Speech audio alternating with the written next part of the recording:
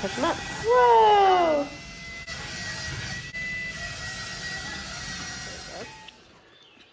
How do you open this?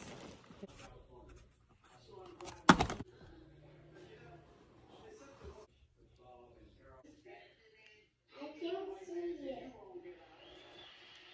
How do you open it?